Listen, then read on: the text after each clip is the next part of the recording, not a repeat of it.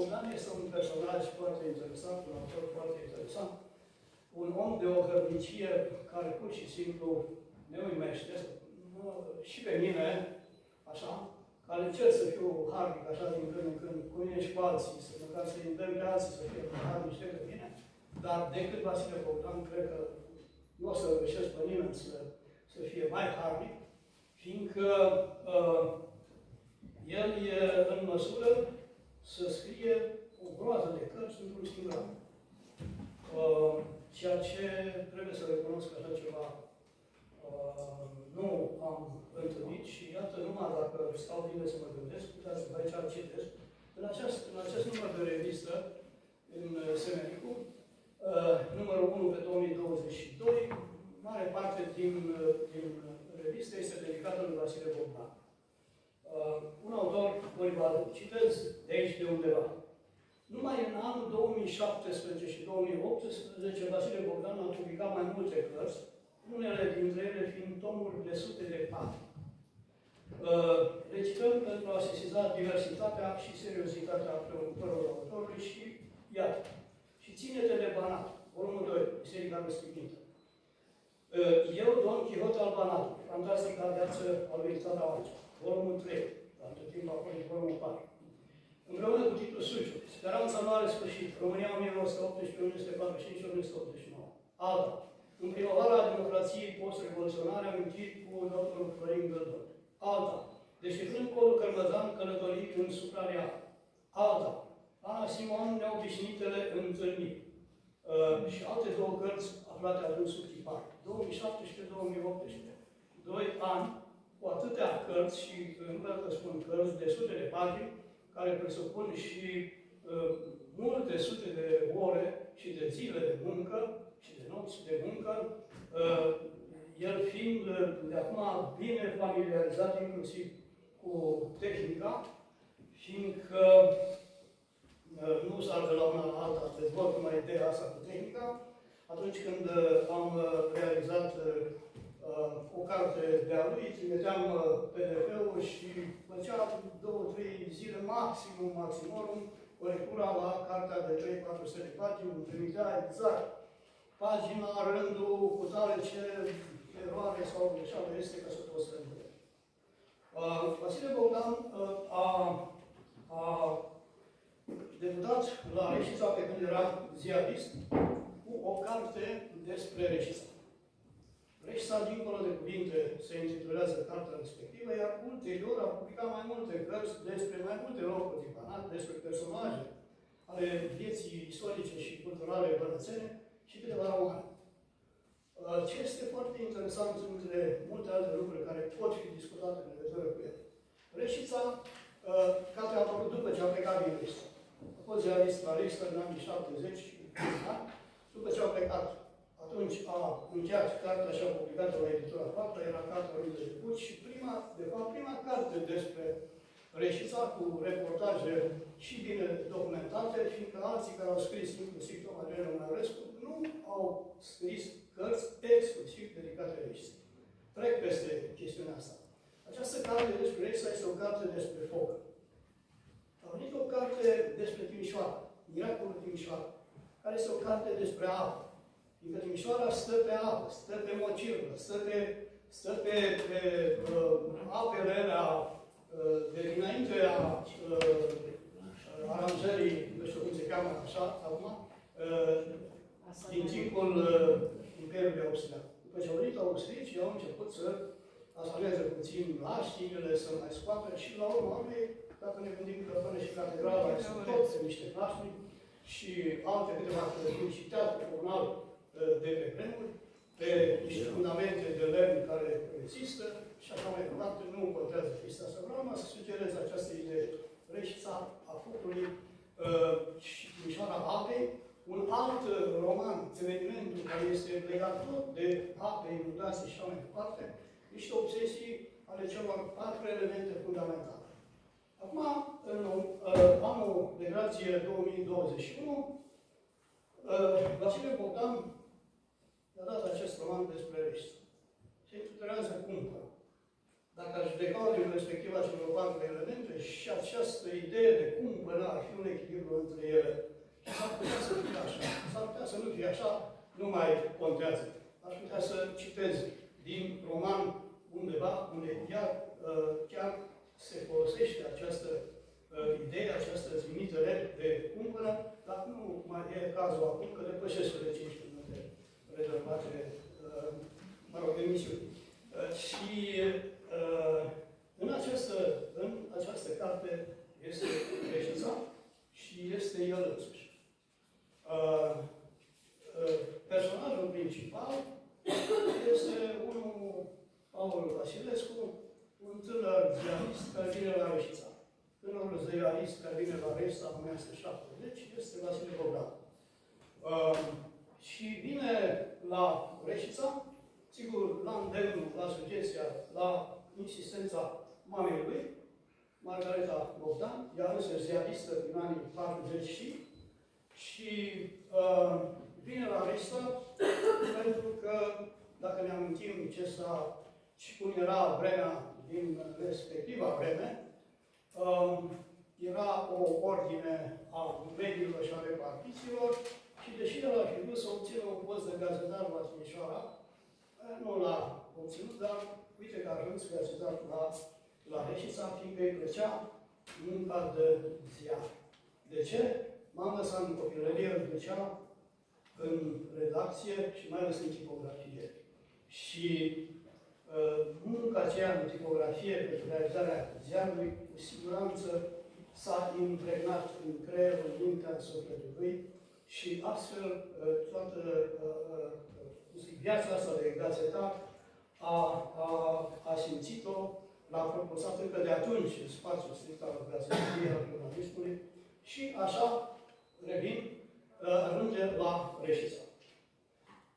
Romanul este deci un fel de autobiografie, vorba bine, a unui tânăr gazetar care vine la Reșița în acei ani și descoperă Reșița.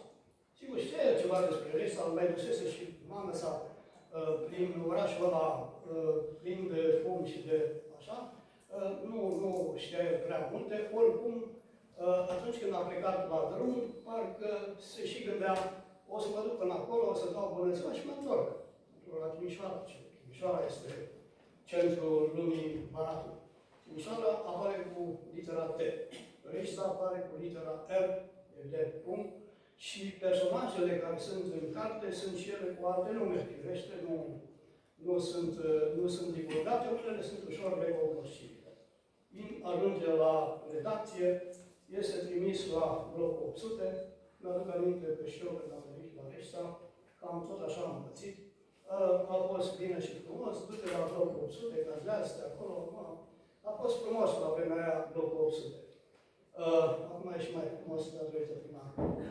Deci, așa e toată povestea și descoperă tânărul ziarist, care până la urmă rămâne la Reșița, descoperă încetul cu încetul Reșița, descoperă oamenii, descoperă elementele care îl caracterizează și niște figuri foarte importante și niște realizări și mai ales niște eșecuri la fel de importante, cum ar fi un rotor care, în sfârșit,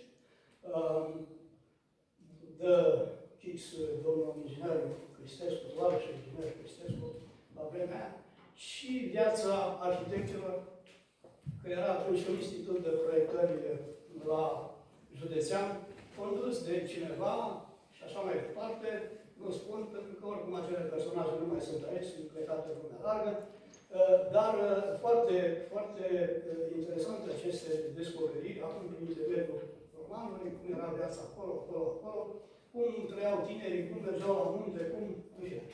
Și la un moment dat apare un personaj esențial, care este sculptorul Novaciu, care face un monument pentru Reșița, adică o fântână.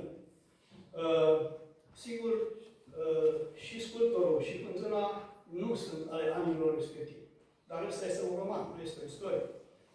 E foarte interesant această relație a personajului, a ziaristului cu sculptorul Novaciu și vizita pe care o face la atelier și nu știu dacă am pus un bilețel aici, nu știu dacă chiar pe ideea respectivă, dar ce îi povestește sculptorul Novaciu e foarte interesant. Îi povestește o aventură cu un alt artist, cu un alt sculptor puțin nebun, dar care îi dă și o lecție de viață. Și îi dă o lecție de viață în sensul că arta trebuie să fie vie. Trebuie să dea viață. Nu orice mâzgăritură, nu orice aruncare de, cum o fi, de penel, de condei, sau, mă rog, sculpturi, nu știu dacă astea sunt sau nu sunt, nu mă interesează, sunt artă. Și asta îi spune acel nebun sculptorului care, da, am depășit timpul, sculptorului care va fi cel care face monumentul Fântâna din centru, numai un pic să spun așa. Nu te supăra, tinere, de mâine încetezi să mai existi. E o stare specială când simți moartea aproape. Eu mor cu fiecare lucrare. Rămâne în ea, dar nu mai aparține. Vine altceva. De unde, când, încotro, nu știu. Ultima noapte dinaintea morții e cel mai greu lucru. Nu merită. Am destul de experiență pentru a ști că n-ai ieșit rău, dar cum să spun, e tare trist când te desplați. Să o lăsăm. Vino mâine și vezi ce ai să te gândești. Nu mai spun că înăuntru este un personaj foarte important, care este Carol Roncea, un personaj al vremilor anilor 40 și 48, când s-a făcut naționalizarea, a fost primul director al uzinelor, și ulterior ministru și un personaj foarte interesant, despre care aici mărturisește și documente, lucruri mai puțin cunoscute. Gata cu romanul ăsta, aș fi avut mai multe să spun. De exemplu, mie mi-a plăcut felul în care a intrat în România. Se lunicea. Atâta era puțin plictisitoare, parcă așa, la Sălăveanu, puțin plictisitoare această înaintare foarte lentă în roman, în viață.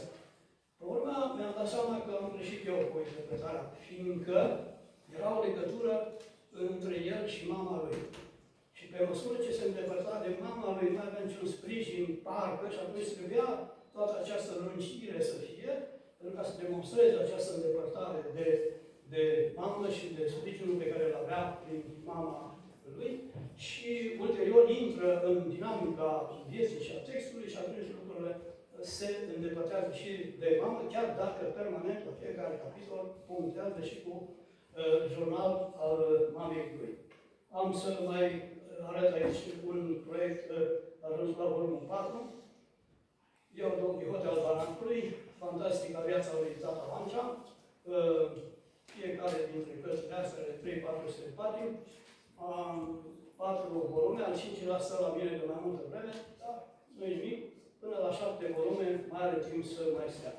Și un alt proiect, pe care, până la urmă, am găsit de cuvință să îi dau drumul, în ideea că, în felul acesta, scriem aici așa, colecția sadoveniana, numărul 1, numai de Armeni, poate că se va ivi vreo colecție sadoveniana.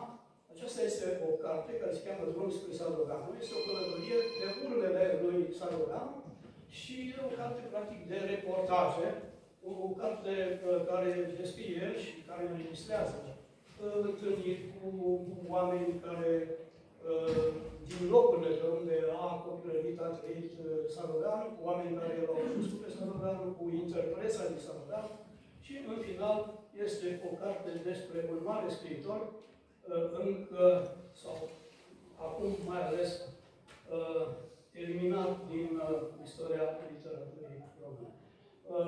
Mulțumesc pentru răbdare. Despre celelalte cărți legate de Boxa vorbește Gabriela Șerban. Și